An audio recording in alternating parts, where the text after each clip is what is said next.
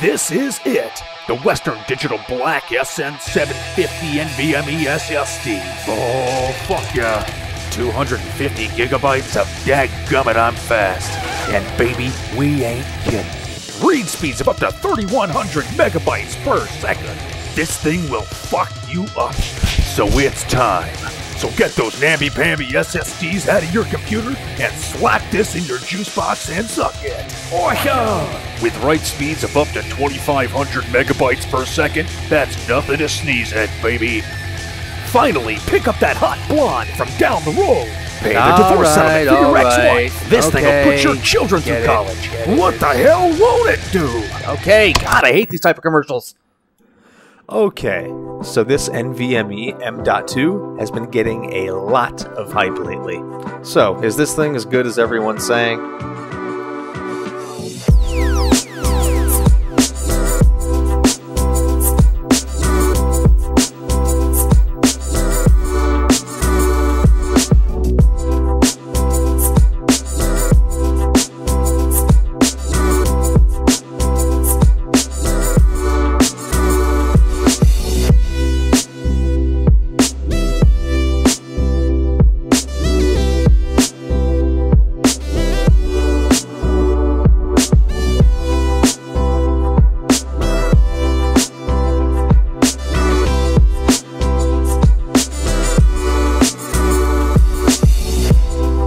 Alright, so I benchmarked the WD Black with 3 different benchmarking softwares, and mainly we're looking at the read and write speed here.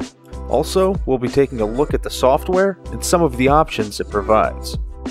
This test will be run on my MSI Meg Ace Z390 chipset, and I'm going to go ahead and install it on the most lower M.2 slot on the board, because this has a built-in heatsink for mainly NVMe M.2 SSDs.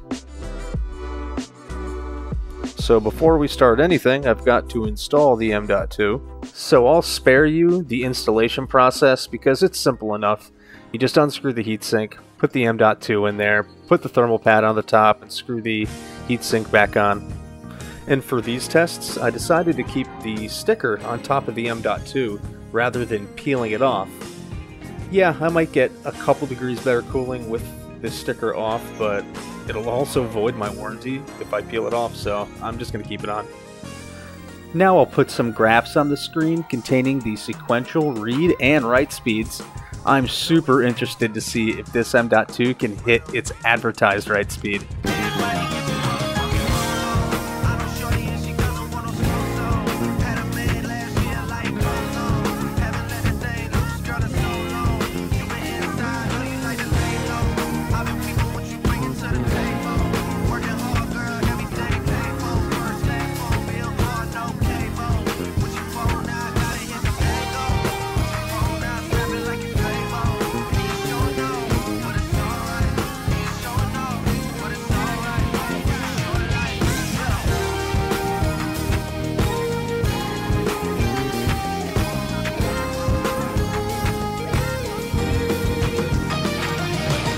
Alright, and there you have it.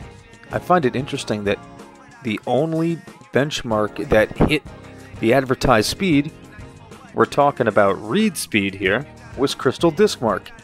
The other two fell way short, somewhere around 2,500 megabytes per second. So if anyone knows why that is, please let me know in the comments. Alright, let's take a look at the software. First, I'm going to address what everyone probably wants to know. What is gaming mode? You can find it in the software's dashboard. When you buy this drive out of the box, there's some power-saving functions within it, which can cause latency when you're gaming. Gaming mode, when switched on, will turn off the power-saving function. So it will keep your SSD at full speed, firing on all cylinders at all the time. The dashboard gives you a quick view of such things as the model, the drive health firmware version, and security and different notifications that you may receive from time to time. It's good practice to check for firmware updates every now and then. which you can find in the Tools tab, but we'll get to that later. The Status tab. This is where you're going to find the basic information about your drive. You can check out the overall capacity. You can make sure that you're running at the right speed as far as PCIe lanes go. You can even check the temperature of your drive. And there's this little nifty life remaining bar. Who knows how accurate that thing is, but mine's still at 100%. I hope it is, it's only 3 days old. Moving on to the Performance tab. In here you can see your drive's performance in real time. Notice when I begin the benchmark test that the graph begins to draw itself in real time.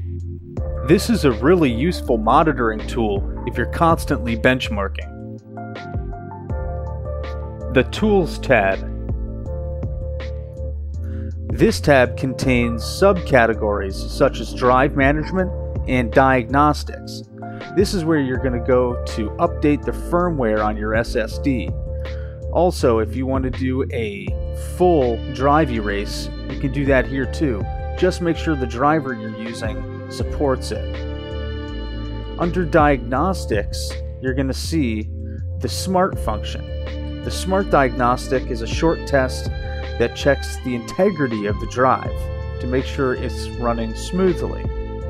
Under Advanced Information, you're going to see an enormous amount of information about your SSD. Stuff I have no idea what it even is. LBA format? Relative performance of I don't know. I don't even know if anybody needs to know this stuff. Again, we see a drive summary right here in the middle. It's good to have a little redundancy inside the software. The Settings tab. The Settings tab is pretty straightforward. You can check for application updates, not to be confused with the actual SSD's firmware updates, and change startup options.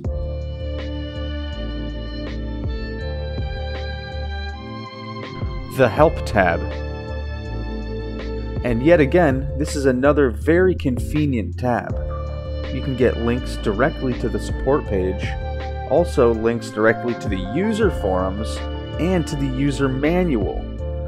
You can also register your SSD and ask a question to customer service here.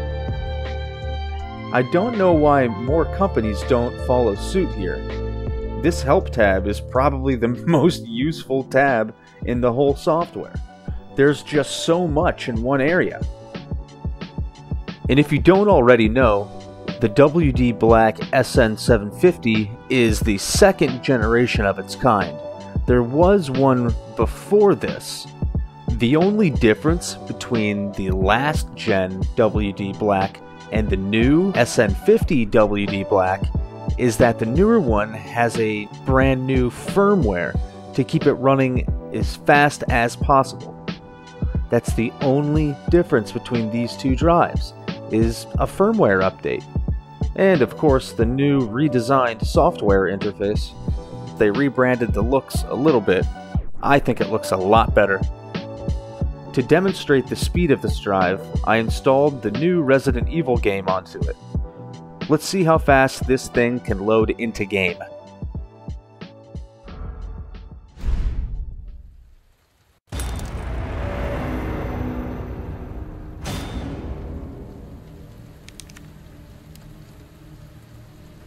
Ready?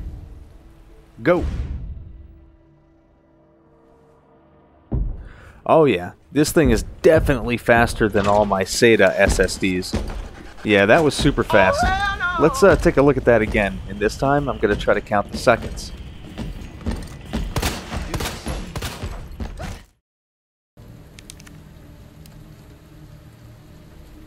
Ready? Go!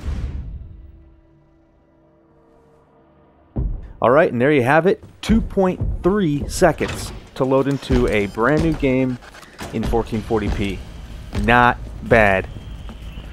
Now, I wish I could say that I had a Samsung 970 EVO on hand to do a little comparison with, but I do not. Because the WD Black SN750 is comparable in speed to the Samsung 970 EVO. And of course, we got to do an Amazon.com price comparison. I mean, what kind of video would it be without an Amazon.com price comparison? We're only going to take a look at the drives that can stack up against this SN750. And it will be in the 250 gigabyte variant. Alright, so let's begin with the drive that I am reviewing in this video, and of course, that's the WD Black SN750. Right now it's going for $77 as of April 21st. I know it says the 20th there, but it is the 21st, 2019. And honestly, 77 bucks for a drive that has this performance is not bad. Plus, you're getting the software, which has loads of options. I definitely think this is worth it. Moving on to the older generation WD Black. You'd be very hard-pressed to find an NVMe for $65 that performs at a near enthusiast level. This thing claims to have 3,400 megabytes per second read, which is even better than the newer generation one. How true that statement is, I don't know, but this is definitely a really good NVMe M.2 for the money. It's not necessarily cheap, it's 65 bucks, but for an NVMe M.2, this is a good price. To be honest though, I'd pay the extra $12, $13 to get the newer generation SN750. Ah yes, the ever-popular Samsung 970 EVO. It's $20 more than the WD Black that I'm reviewing in the video. I mean, what can I say? It's Samsung. It does do 3,500 megabytes per second.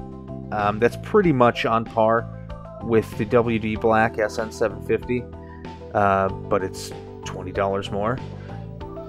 But I mean, what can I say? Samsung has some of the best software as far as cloning, copying drives, things like that. It's super solid.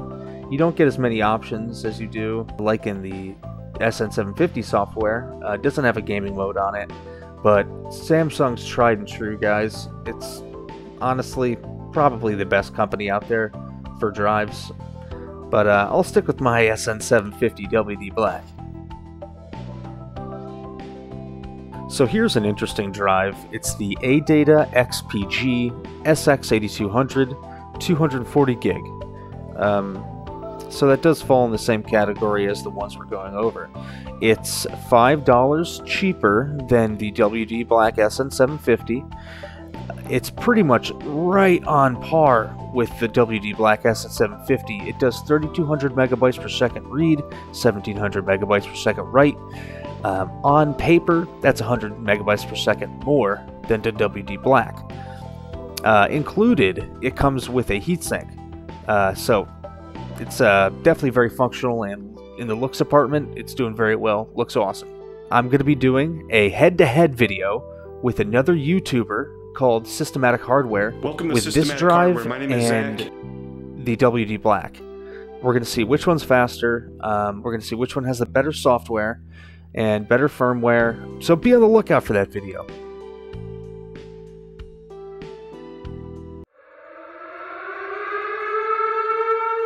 Oh, baby, and it's on again. Introducing the $57 Indomitable Powerhouse. No, I'm not going there. Never mind, not going there. Alright, so this is the XPG SX8200 256 gigs.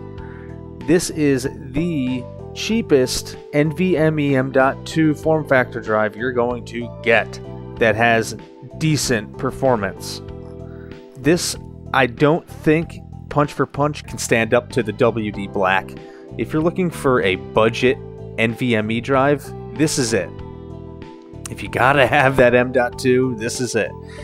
But you're better off just paying the extra $15 to $30 and getting something significantly better and faster, and something that's gonna last longer. WD Black. Overall, the Western Digital Black SN750 has a very promising future. It's only been on the market for about 2.5 months now, and this thing is going toe-to-toe with the best of the best, and sometimes even surpassing the best of the best. Yeah, the price to performance isn't the greatest, but it is a bit cheaper than the Samsung variants, and it's just as good. And I think the software is even better than the Samsung Magician software. The proof is in Amazon.com. If you go check out this drive on Amazon right now, it's got 4.5 stars, it's got 539 reviews. People love it. They say it's smashing the speeds of their Samsung 970 EVOs left and right.